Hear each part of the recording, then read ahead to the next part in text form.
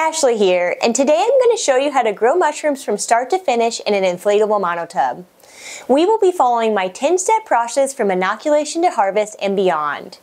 You will need 4 things to get started: spores, a pre-made spawn bag, bulk substrate, and a Boomer Shroomer inflatable monotub kit. You can find where to buy these items on my FAQ page on boomershroomer.com. Starting with your spawn bag, once you receive it in the mail, take it out of the box and stand it up and release the filter. Sometimes the filter sticks to the bag, and until you release it, no air can get in through the filter, which you need for colonization. Then I usually let the bag sit for 24 to 48 hours to let them breathe and puff up and see if any contamination grows before I start. I store them on a shelf at room temperature around 70 to 72 degrees Fahrenheit. Make sure the filter is facing up and the bag is out of direct sunlight. Some light from the room is okay. I also don't recommend the all-in-one spawn bags because they have less nutrients and are slower to colonize. I just recommend an all-grain spawn bag. Next, it's time to inoculate your spawn bag. There are 3 ways to inoculate a spawn bag. The first way is by spore syringe, the second way is by liquid culture, and the third way is by agar culture. When inoculating a spawn bag, being in a sterile environment is very important to try to reduce contamination.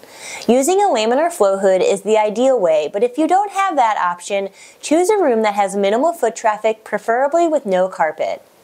Then clean the room very well, and I like to let the dust settle for about 30 minutes and then inoculate the bag. Before inoculating, make sure to spray everything down with 70% isopropyl before you start. That includes your clothes and hands, all of your equipment, your table, all the equipment around the bag, anything that might touch it, spray it all down. Also, if you can take a shower and wear clean clothes before you start, that is even better. Make sure not to use 90% isopropyl because it evaporates too quickly and does not properly sanitize the area. Now, let's inoculate a spawn bag with a spore syringe. Look over the spawn bag for any damages, holes, or contamination. Then spray and wipe down the spawn bag and the syringe with 70% isopropyl. Next, we want to give the bag a slight mix to let in some fresh air so the spores can germinate. Then, wipe down the injection port with 70% isopropyl.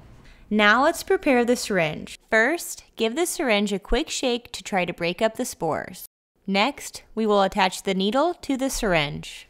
Open the needle and then open the syringe and carefully screw the needle onto the syringe.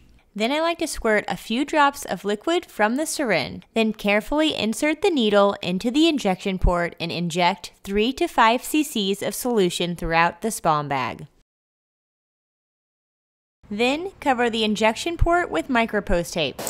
Next, let's inoculate a spawn bag with a liquid culture syringe. If you are using LCs, it will work exactly the same as spores. Spray down the bag with 70% isopropyl and then attach the needle to the syringe. Finally, inject 3 to 5 cc's of LCs throughout the spawn bag. I like to put some of the liquid towards the front of the bag so I can see colonization faster. I also like to do 2 bags per syringe, and I like to do them at the same time.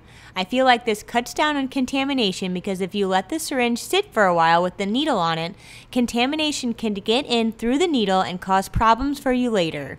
Finally, let's inoculate a spawn bag with agar culture. Next, we will use a culture on agar to inoculate a spawn bag. Make sure to be in front of a laminar flow hood and to spray everything down with 70% isopropyl before you start. First, I like to save a few squares of the culture on a new dish of agar to preserve the genetics.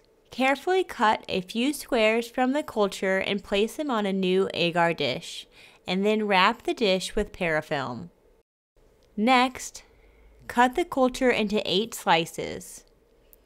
Then, cut open the top of the bag and carefully drop 3 to 4 chunks of agar into each bag. Then, heat seal the top of the bag and give it a thorough shake. After you have inoculated your spawn bag using one of the 3 methods, place the spawn bag on a shelf at room temperature between 70 and 76 degrees Fahrenheit. Next, we need to wait for our spawn bag to colonize to about 10 to 20%. This can take anywhere from 10 to 20 days for spores and 7 to 15 days for liquid cultures. Once the bag is about 10 to 30% colonized, it's time to do a break and shake. Break up the mycelium as best as you can and mix evenly in the bag with the uncolonized grain. Then put it back on the shelf to colonize fully. I store my bags on a shelf at room temperature with the filters facing up. You want to make sure not to close off the bag completely because it needs some airflow for colonization. Then, over the next 7 to 20 days, you will see your spawn bag colonize fully. Make sure not to place your bag in direct sunlight, but some light from the room is fine. Then once the bag is fully colonized, it's ready to move our spawn to bulk. I like to make the bulk the day before I'm going to use it. If you end up making it before, that's okay. Just leave it in the bucket with the lid on it and it will stay sterile. Next, let's make our bulk substrate. You will need 500 grams of vermiculite, 500 grams of coco coir, and 100 grams of gypsum. Then you want to add 16 cups of boiling water. First, spray and wipe down your 5-gallon bucket with 70% isopropyl. Then pour all 3 dry ingredients in the bucket and mix them up with a spoon. Finally, boil 16 cups of water. Once the water comes to a complete boil, carefully pour the water into the bucket and then put the lid on it. Let the bulk sit for 24 hours to pasteurize and then it will be ready to use the next day. Don't use your bulk substrate when it's too hot or it'll kill the mycelium. Now we're ready to mix our fully colonized spawn bag with our bulk substrate. To start, spray and wipe down everything with 70% isopropyl. Start with the monotub and thoroughly wipe and spray down every section.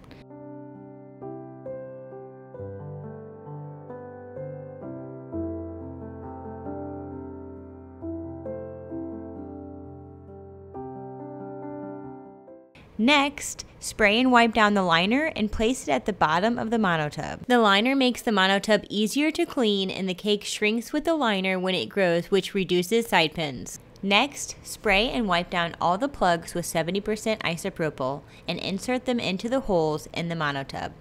This allows the tub to create more humidity while it's colonizing. Also, the plugs are not supposed to fit airtight. You do want a little bit of airflow during colonization. Next, it's time to break up our fully colonized spawn bag. First, spray and wipe down the bag with 70% isopropyl. Then, carefully start to break up the spawn in the bag. This spawn bag started to fruit in the bag. If this happens, send the spawn to bulk as soon as you can. Just break up the spawn and then pick out the pins before you put it in the tub. Next, prepare the bulk by mixing it up and making sure to have proper field capacity. For field capacity, when you have a full hand, it should feel light and airy to the touch, but when you squeeze it, you should be able to get a few drops of water to come out. Next, we need to cut open the spawn bag and pour all of the spawn in the bottom of the monotub. Try to break up the spawn as best as you can.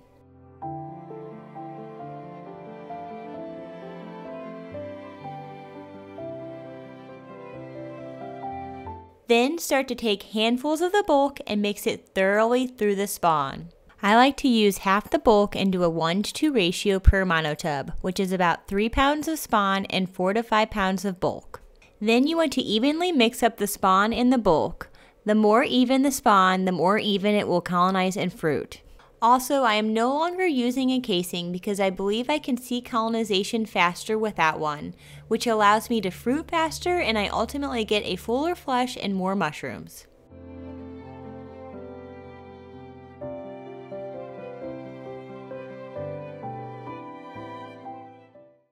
Once you have thoroughly mixed up the bulk and the spawn, start to lightly pack down the bulk to the bottom of the tub, but not too hard. It needs to be able to breathe. My bulk recipe makes enough for 2 inflatable monotubs, so you only need to use half of the recipe per tub. You can store the other half in the bucket with the lid on it for weeks, but eventually it will dry out and you will need to add more boiling water to bring it up to field capacity. Lastly, you want to carefully push out all of the air from the edges. Once the cake starts to fruit, if the cake is not pressed down enough, air can get through those areas and then pin and fruit on the sides, which is fine, but we really want them to try to fruit in the middle. You get a fuller flush. Once you have all the spawn and bulk in the tub, put the lid on it and now the waiting begins. Try to keep the room that the tub sits in as sterile as possible. Using an air purifier has greatly reduced my contamination. I also have a heater with the thermostat set at 70 degrees Fahrenheit. It's important to maintain consistent temperature throughout the whole process. Each day you will see noticeable progress of the tub. First, you will start to see a light condensation on the walls. Then each grain spawn will start to grow and expand throughout the mycelium. Then after about 5 to 7 days, the tub should be fully colonized and ready to fruit. No light is needed during this time, but some light from the room is fine.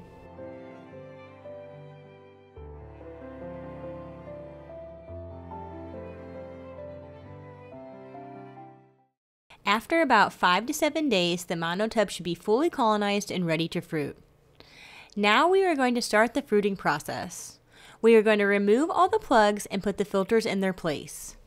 Make sure to be as sterile as possible during this process.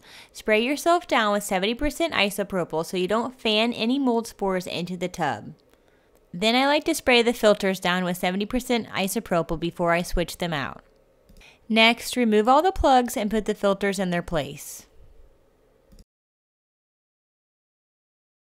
Next, we will start to fan the tub daily so we can start the fruiting process. You want to lightly fan out the CO2 sitting at the bottom of the tub so we can initiate the pinning process. But we also want to be careful not to dry out the tub or to add too much humidity. Now each day we will continue to fan the monotub for 10 seconds. Make sure to be as sterile as possible when opening the tub. You should not need to mist during this time. Humidity can fluctuate between seasons. You will notice more humidity during the summer and less during the winter. In the winter, I sometimes have to leave the plugs in to keep up the humidity naturally. This tub was fruited in the summer.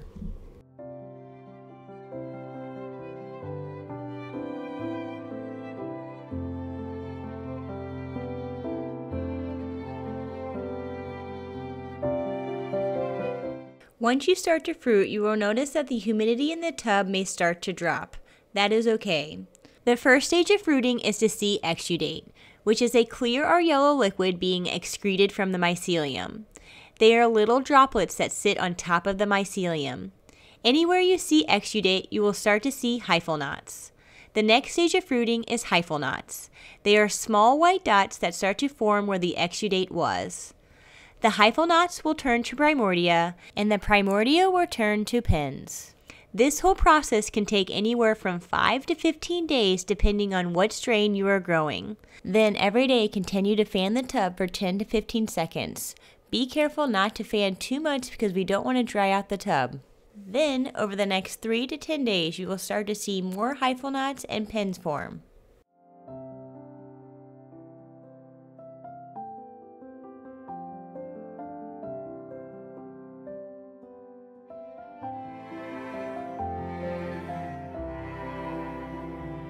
Once you start to see pins, then I would add some light. Make sure the light doesn't have any heat or it can dry out the tub from the top. Mushrooms don't need light to grow, but they will grow towards the light if they have it. They only need about 4 to 12 hours of light per day.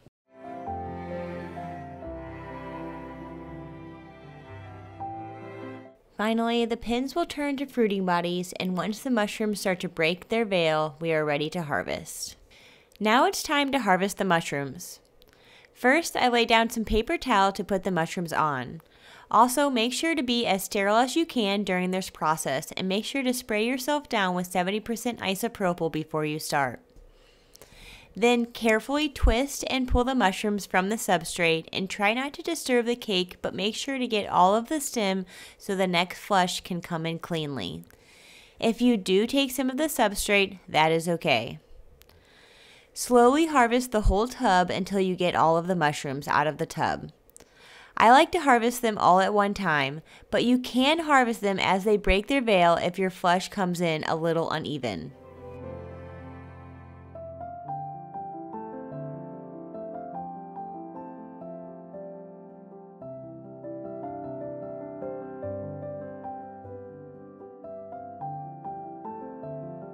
Then I like to lay them on a paper towel with a fan and let them dry naturally over 2 to 7 days. Once they are completely dry, you can store them in a container with a dry pack. Using the ones with indicated beads are really nice, just in case you leave some moisture in the mushrooms. This allows you to see if there's moisture in there, and then you can add additional dry packs later on.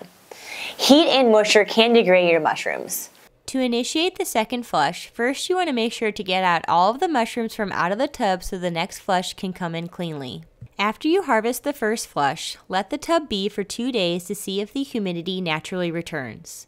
Keep the temperature at 70 degrees Fahrenheit for best results. And the tub can have light or no light. I recommend having a light condensation on the walls of the tub. If you see your tub start to dry out, put the red plugs back in and wait 48 hours to see if the humidity naturally improves. If not, then you can use a fine mist spray bottle to lightly mist the walls of the tub. Finally, if your tub is extremely dry, you can rehydrate the whole tub with water. Check out my rehydration video for more information. There are a few ways you can continue the process. You can take a clone to Agar, you can clone to LC, or you can make a spore print or swab. By making Agar or LCs, you are saving the exact genetics of the mushroom you are taking. If you take a swab or a print, you are taking genetics of the strain that could potentially grow 1,000 different ways. To clone to Agar, I recommend being in front of a laminar flow hood. To start, you will need a fresh mushroom. I like to take the best looking mushroom from the flush. Make sure to be as sterile as possible. Spray yourself and your tools down with 70% isopropyl. Then pull the mushroom apart and with a sterile blade, carefully cut a piece of the mushroom and then place it on the middle of the agar dish. Then wrap the dish with parafilm and place in a tote at room temperature between 70 and 76 degrees Fahrenheit.